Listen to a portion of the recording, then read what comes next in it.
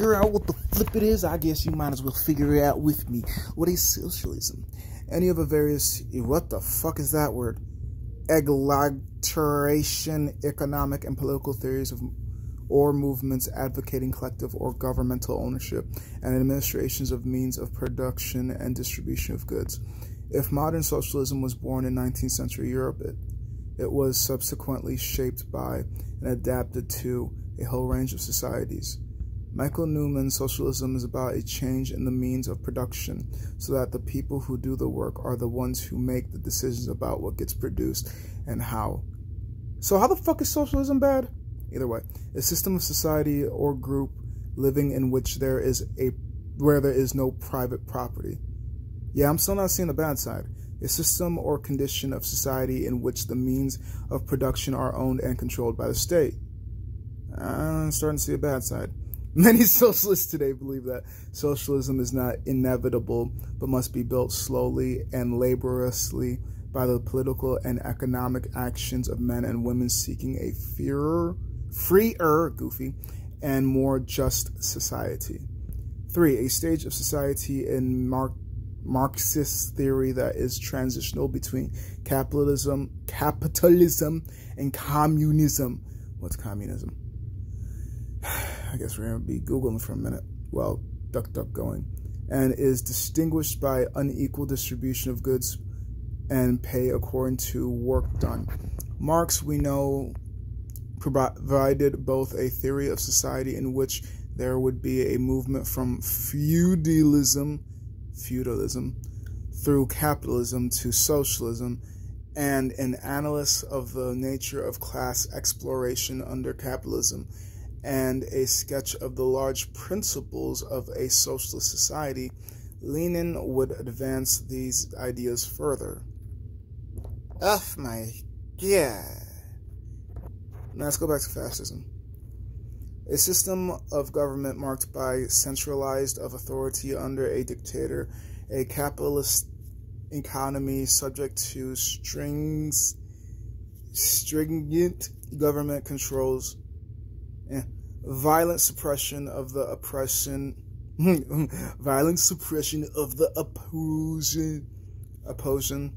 opposition, goofball, and typically a policy of belligerent nationalism and racism, a political philosophy or movement based on or advocating such a system of government, oppressive dictatorial control, and communism. Let's figure out the fuck that is.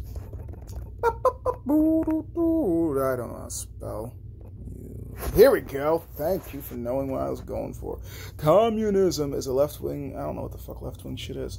Left-wing to far-left social, political, philosophical, and economic ideology with the socialist movement whose goal is the creation of a communist society. What the fuck is communist? A socio-economic order centered around common ownership of the means of production. Well, let me keep reading more. Distribution exchange that allocates products to everyone in the society based on... Okay, what the fuck's the problem? Allocates products to everyone in the society based on need. A communist society would entail the absence of private property and social classes, and ultimately money and the state or nation state. What's the problem? I'm confused. Communists often seek a voluntary state of self-governance, but disagree on the means to this end. There's the problem. This reflects a distinction between a more liberation socialist approach of communization, revolutionary spontaneity, and workers' self-management, and a more authoritarian, vanguardist, or communist party-driven approach through the development of a socialist state, followed by the withering away of the state. As one of the main ideologies on the political spectrum, what the fuck's a political spectrum? Communism is placed on the left wing alongside socialism. I don't think we looked up socialism yet. And communist parties and movements have been described as radical left or far left. Variants of communism have been developed throughout history, including Antichrist. What the fuck?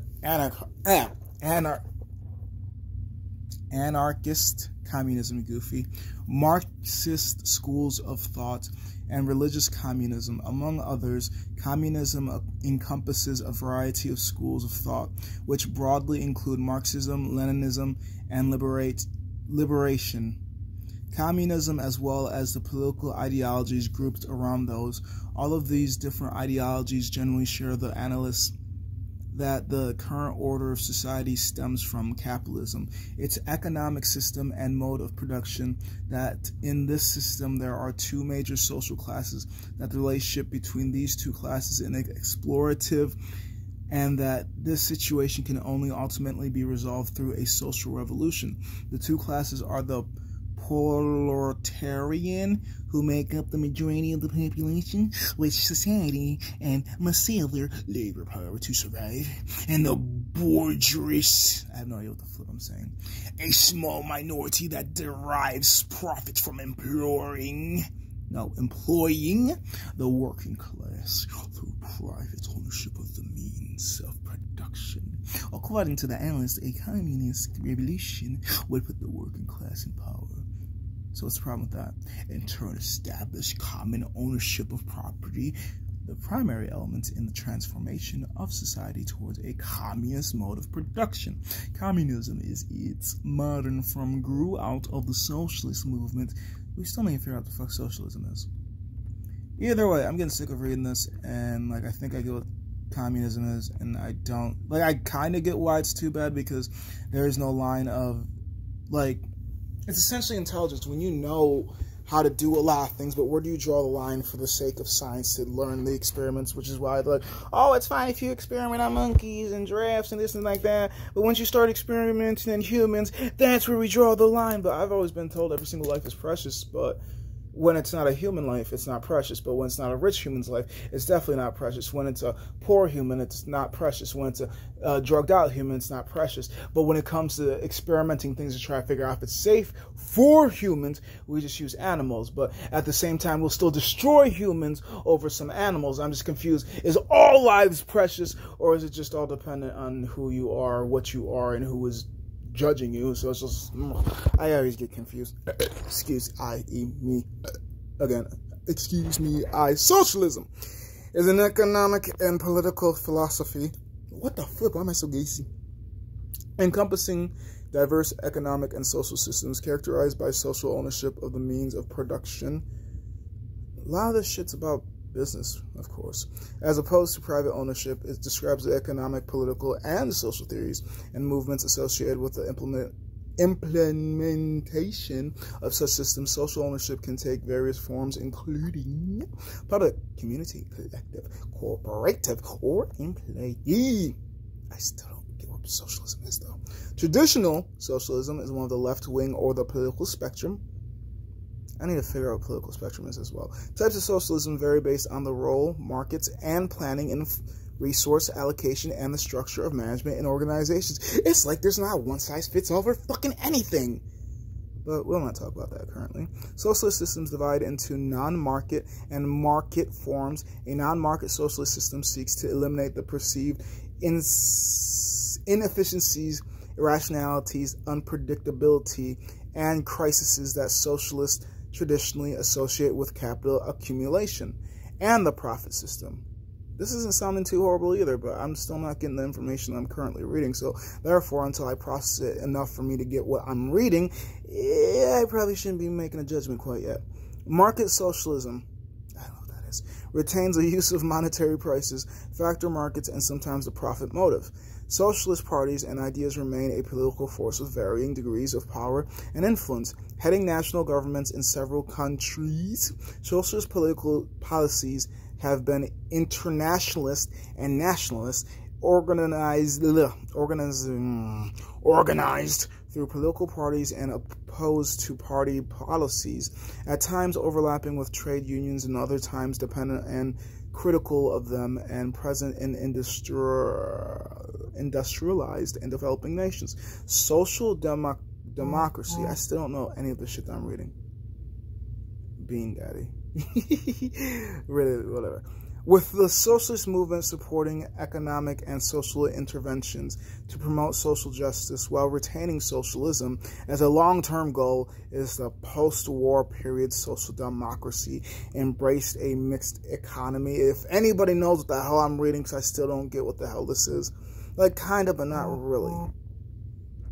Kind of. Because there's just so many branches. Like, I just feel like that's what makes it so hard for information that just has a lot of bullshit. I'm just going to say it. It's just a lot of bullshit. Because it just should be, socialism is blank. But it just says socialism is an economic and political philosophy, which just gives me more fucking questions. And then it uses even bigger words as just like, I know what encompassing and diverse means, and then it goes back to economic and social system. This should just be socialism as a thought process in a group of people that believe that the people should have the money, or the rich people should have the money, the poor people should have the money, the people who are strung out on drugs should have the money, the fucking people across the way should have the money. Like, I feel like that's how things should be defined. But for some reason, they want to make things way more difficult than it needs to be. Or maybe I'm just a fucking idiot. Either stinking way, I don't know what the hell socialism is. I've liked the other ones a little bit better because I actually understood it after reading it, but socialism just leaves me completely perplexed. A political spectrum is a system to characterize and classify different political positions in relation to one another. These positions sit upon one or more geometric axes, more words, that represent independent political dimensions. The expressions political compass and political map are used to refer to the political spectrum as well, especially to popular two-dimensional models of it. Most long-standing spectra include the left-right dimensions as a measure of social, political, economic hierarchy, which originally referred to seating arrangements in the French Parliament after the Revolution of 1789-1799, with radicals on the left and aristocrats on the right.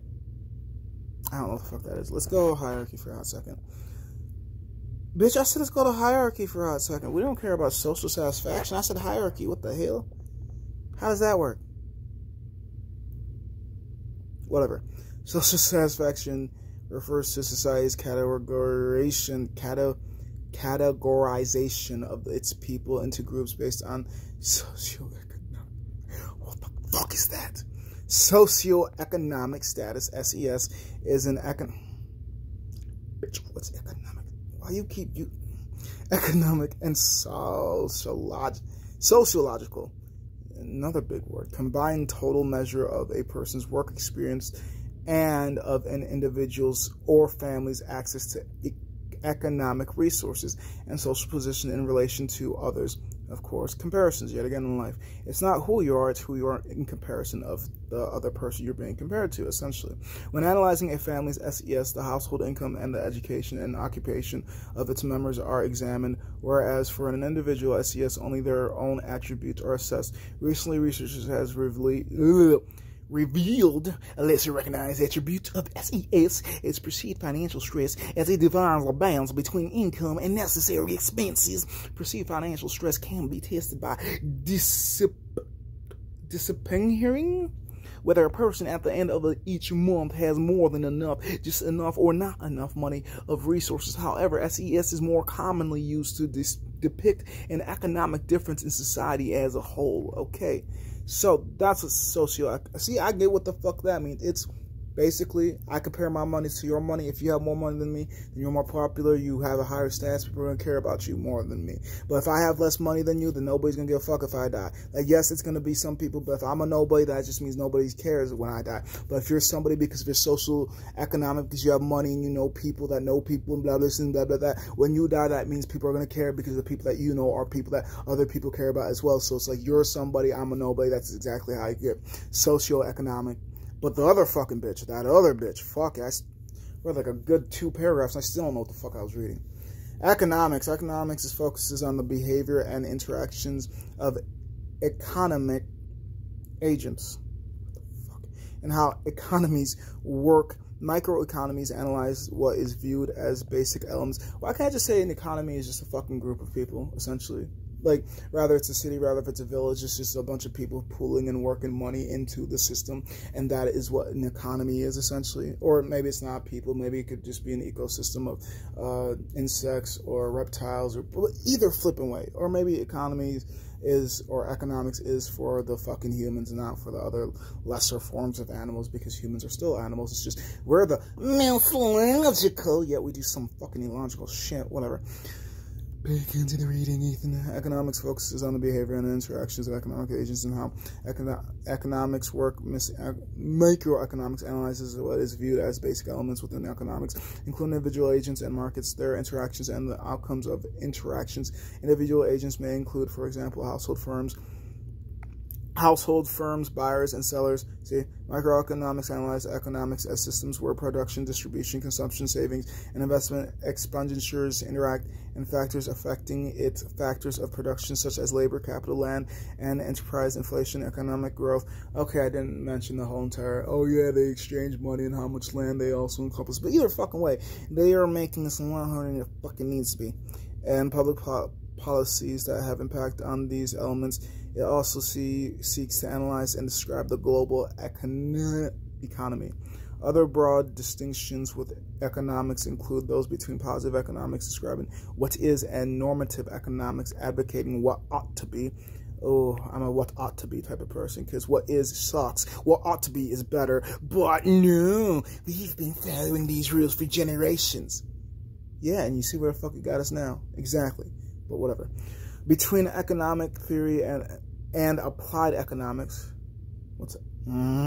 Between rational and behavioral economics, and between mainstream economics and heterodox economics, it's like there's not a fucking simple anything. Like, you might know one thing, but do you know the divisions into that one thing? You might know the last name, but do you know the divisions in that? Exactly, ladies and gentlemen, those I don't know preferred pronouns to the like that you have in education is the reason why you are upset. But instead of actually searching for information, you just like, I don't get it. And because I don't get it, I'm going to be angry. And because of that, I might destroy it, or I just might call it names, or I'm just not going to respect it. Either flipping way, what I'm trying to get at is the more that you learn, the more that you realize you still have a shit ton to learn. And that's why I keep learning about things. So I'm willing to listen to a lot of things and try to discern if it's true or not, but I'm not going to get angry for the fact that I don't know something. I'm going to be very childish and be like, ooh, what else? What else? What else? And if you choose to lie to me, that's your fucking choice, because I choose to tell the truth, and that's also my choice as well. So if you choose to get mad at me because I'm a very honest person, then why? It's not my fault you choose to be dishonest. I choose to be honest. We have options in this world, and you choose what you choose, I choose what I choose, and in either freaking way, we're going to win or lose, but what's that? It's all perspective anyways. Either flipping way, most of this bothers me. Hey, I don't even know where I was going with this when I was going to read, well, I don't know. I guess might as well look what Democratic is.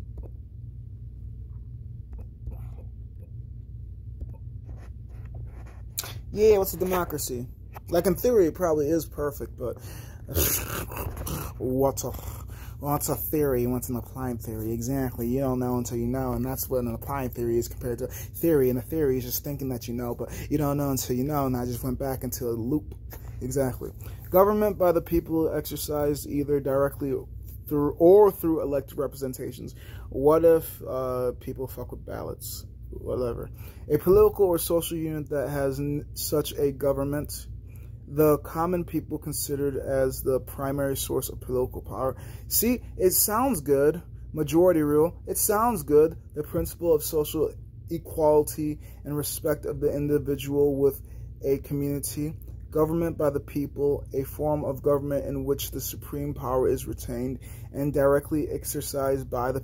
Why do a lot of these say, like, it's for the people, but the people don't ever really have a voice, though? If you ask me personally, as a person in the people, but, like, I'm not a people that can actually have much of a power, because I'm just a freaking foreign person that's... You get what I mean. I'm a green card holder, is what I'm getting at, and I don't mean weed. The principles of social equality and respect for the individual within a community. Government by the people, a form of government in which the supreme power is retained. Government by the popular representation, a form of government in which the supreme power is retained. But why the fuck did I read that? but is indirectly exercised through a system of representation and delegated authority, periodically renewed, a constitutional representative government, a republic similar. Collective, the people regarded as the source of government, the principles and policy of the Democrats Party, so-called. And now it's a flipping republic. And then we're going to look up liberal, and I think I'm done freaking reading because I'm sick of this. All this information, I still don't get it.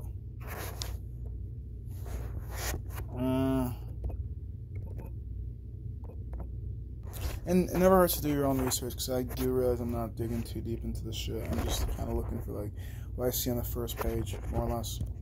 And then Wikipedia, I know it can be edited, but if you stop and think about it, when there's enough money in the world, either they will convince you to edit it, or they'll make you disappear, and then write your own suicide letter. So either you take the money, or you have fun with death.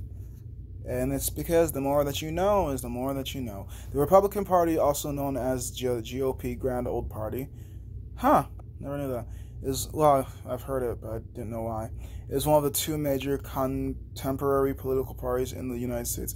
It emerged as the main political rival of the then dominant Democratic Party in the mid-1850s. The two parties have dominated American politics ever since. I wonder how well they've been doing. I don't care. The party was founded in 1854 by anti-slavery activists. Say what? Anti-slavery? Anti-slavery activists who opposed the Kansas-Nebraska Act. Let's dip into this for a hot second. Organic Act that created the territories of Kansas and Nebraska. It was drafted by Democratic Senator Stephen A. Douglas, passed by the 33rd. Okay. An act which allowed for the potential expansion of chattel slavery. What the fuck is that? Flogging is... What? Just tell me what the hell this is. As a social institution, chattel slavery classes slaves as chattels. Or am I thinking cattle and I'm just being stupid? Cattle. Have I just not seen cattle written? Probably. Personal property owned by the enslaver. Like livestock. Yeah, it's cattle, you doofus. Never mind. If I could read right, I'd fucking know what the hell the word was. I bet you I know what slavery is. But let's read it anyway. Slavery is ownership of a person as property, especially in regards to their labor. Kids. Slavery typically involves compulsory work. You know what I mean. With the slave's location of work and residence dictated by the party that holds them in bondage. Kids. Enslavement is the placement of a person into slavery, and the person is called a slave or enslaved person. Actually, what I should be looking up is indentured slave, because that's more or less kids. Because, like, they're not slaves, but they're an indented servant, aren't they? Either flipping way. Can I find indented servant on here? We're going to go on a little bit of a tangent because of that thought process. Just to prove a point. Indentured. If I can spell right. It's going to know what I mean, eventually, maybe, possibly. No.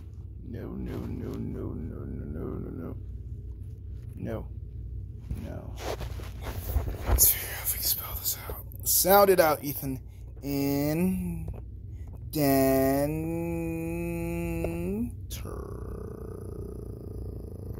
Where's it? E? Maybe it's an E. I don't know. Freaking English language. Indentured. Yeah, but is that... So it was an I.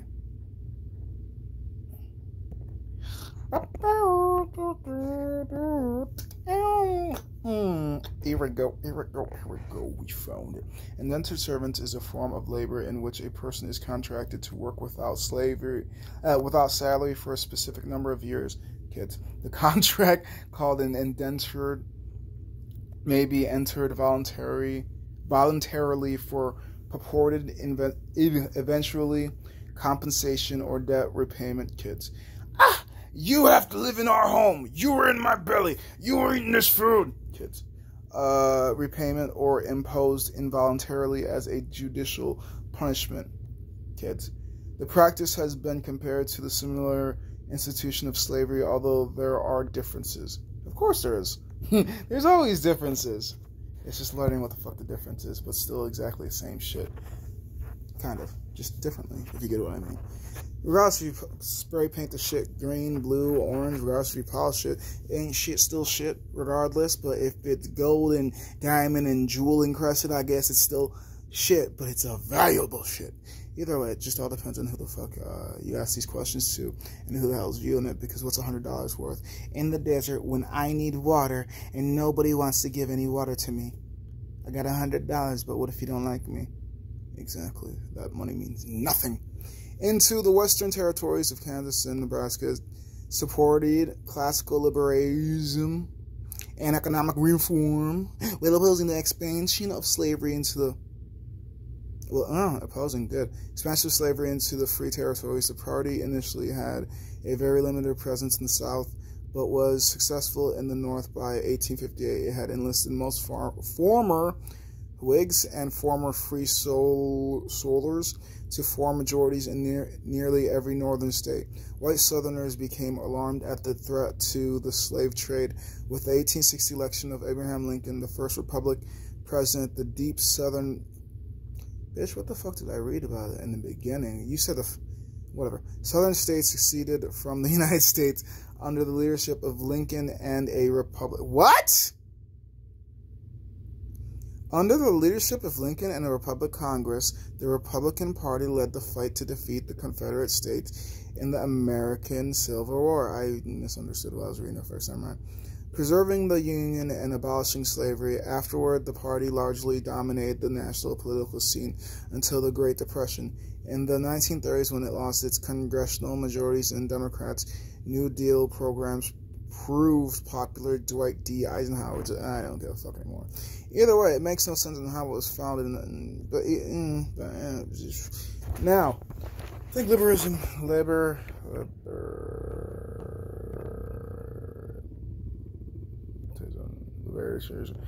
liberation, I think is, I don't know. Yeah, no, I saw it somewhere. Libertarianism? Nope. Where was it? There we go. Or libertarianism, liberals, actually, I'm really looking for. Which I'm pretty sure liberals short for that, because it ain't that a fucking word. Libertarian, from French. Of course it's French. Itself from the Latin liberat, lit. Freedom is a political philosophy that upholds liberty as a core value. Liberations seek to maximize autonomy. Let's figure out what the fuck that word means.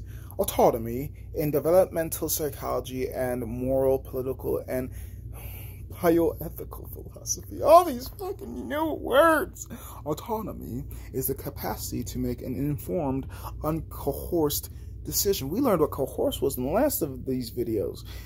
Autonomous organizations or institutions are independent or self-governing. Autonomy can also be defined from a human resources perspective, which it denotes a relatively high level of discretion granted to an employee in his or her work.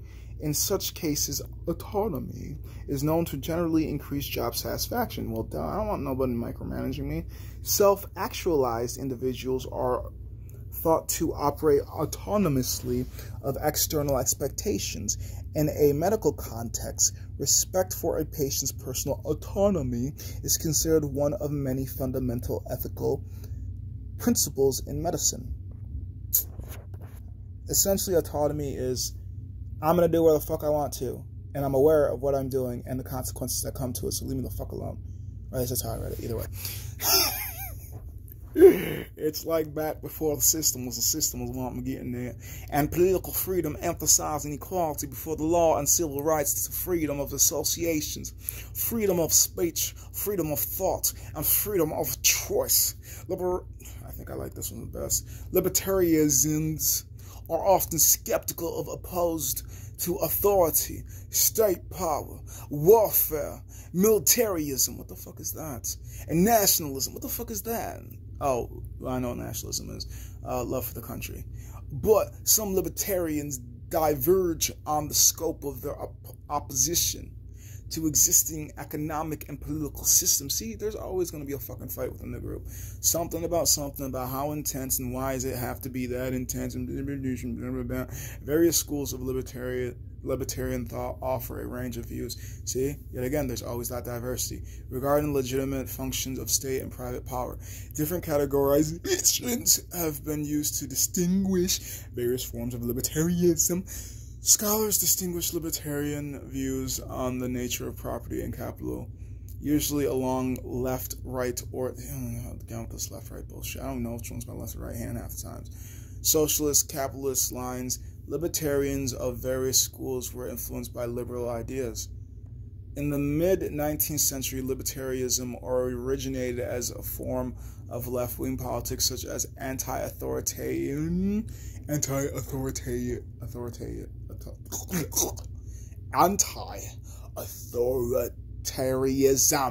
nailed it, is oppression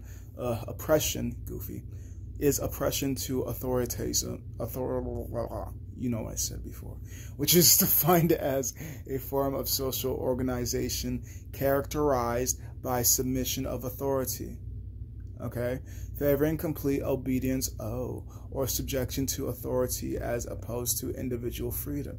So it's essentially do as I say, when I say, and how I say, because fuck you, I said so. Because individual freedom, I know what the fuck that is, but we'll click on it anyways. We'll pretend I'm stupid. Individualism is the moral stance, political philosophy, ideology, and social outlook that emphasizes the intrinsic worth of the individual. Individualists promote realizing one's goal and desire. I love this already. Valuing independence. What the fuck does that mean? Another big word. Independence is a condition of a nation, country, or state. What about a human? In which residents and population or some portion thereof exercise self-government. Why do I read some portion thereof and I think fucking wealthy and super rich people? Because let's continue reading. Exercise self-government and usually sovereignty, another fucking big word, over its territory. The opposite of independence is the status of dependent territory or colony. The commemoration of the Independence Day of a country or nation celebrates when a country is free from all forms of colonialism. What the fuck is colonialism? It is a pursuing, establishment, and maintaining of control, exploitation of people and of resources by a foreign group. Okay, but what's it called when it's done by your people is my question, because like we might have gotten away from colonialism, but if you're still getting okay, because how I think of it is when it's talking about colonialism, let's bring into family dynamic just because that's what makes most sense to me. So colonialism is essentially like when you're at home and your uncle tries to molest you. But what's it called when you're at home and your dad or your mom tries to molest you? Because like, cool, we're not getting fucked with by outside countries, but we're also getting fucked with by our own country.